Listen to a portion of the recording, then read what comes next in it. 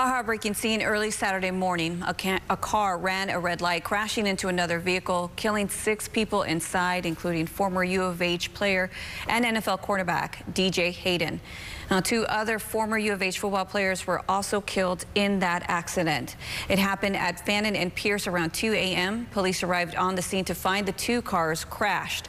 Investigators say the driver of the Chrysler 300 was speeding going south on Fannin when it slammed into an Acura SUV traveling on Pierce. 4 died at the scene. 4 others were taken to the hospital, where 2 of them later died.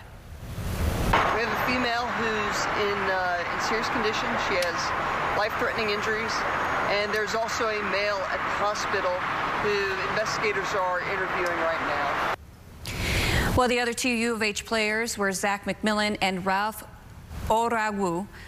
The other victim appears to have been a homeless man who was not in either of the vehicles at the time of the crash.